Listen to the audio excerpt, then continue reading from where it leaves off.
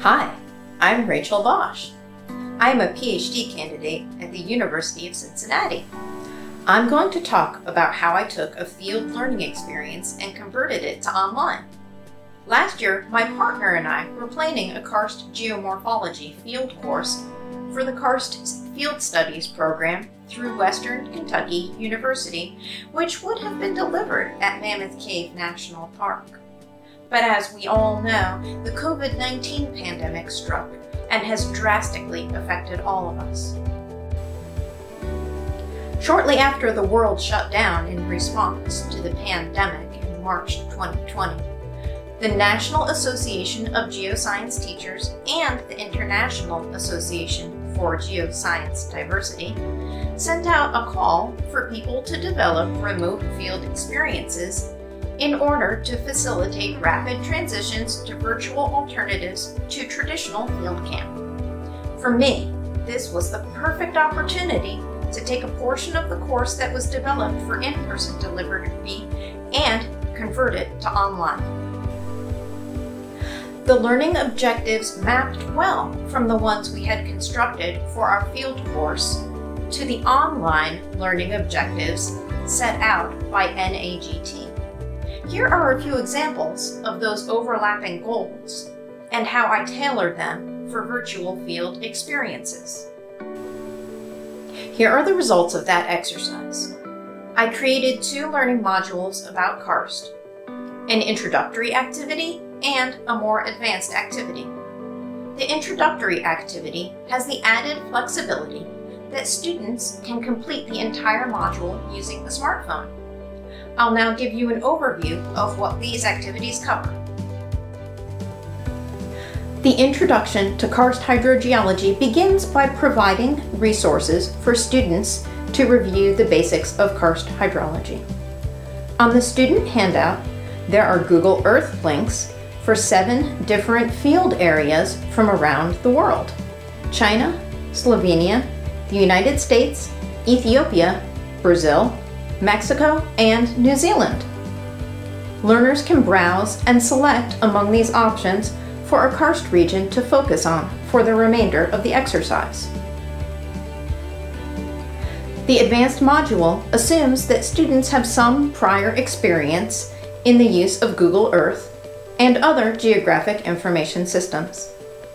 Learners using this module are presented with the World Karst Aquifer Map and associated publications.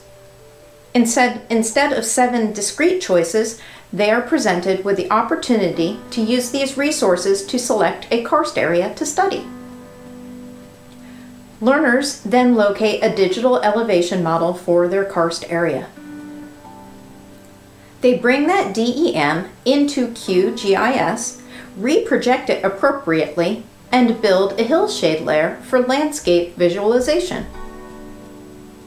They then extract elevation contour layers. They modify their contour interval and use layer properties to label index contours. In addition to spelling these steps out in detail on the student handout, I provide instructors with a step-by-step walkthrough of the activity procedure, including screenshots of the anticipated outcomes. This way, the modules can be available to a wide range of teachers and learners. Students use their topographic maps to interpret the flow patterns of the regions using the rule of V's. They then discuss why the flow paths look the way they do and what special hazards and considerations they might expect in that hydrogeological situation, and by extrapolation, the hazards and vulnerabilities that may be associated with karst regions. The introductory activity concludes here, and their results can be presented in writing, orally, or in any way that works for the instructor and students.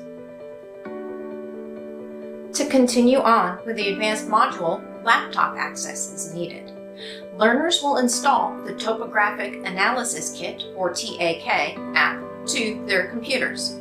This software uses a set of MATLAB functions written by Adam Forte which build upon the functionality of Topo Toolbox by Wolfgang Schwanghart and Dirk Schurler.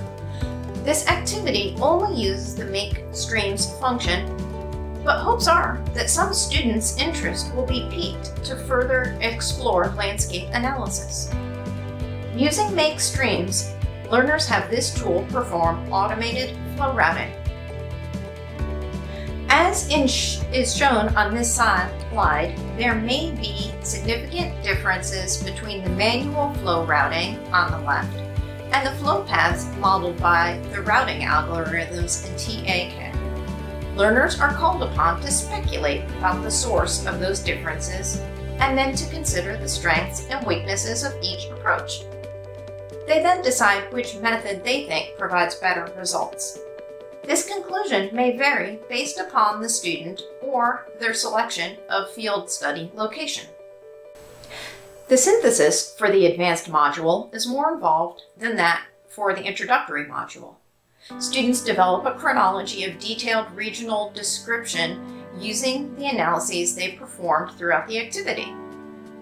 They consider which parts of their story may need more support and work those into scientific hypotheses. Then they discuss possible experimental approaches to test their hypotheses. So I want to tell you, I was super proud about getting these modules published on CERC, but beyond sending notices across email and posting links to social media, I spent some time pondering the question, what would be the best way to promote the virtual learning experiences that people created this year? As I contemplated this, an email showed up from a student I had TA'd a couple of years ago in my advisor's geomorphology class.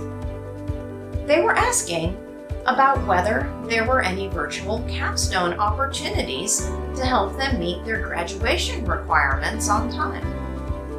This provided me with the motivation to organize some of these great products into learning pathways that we could offer to students at the University of Cincinnati.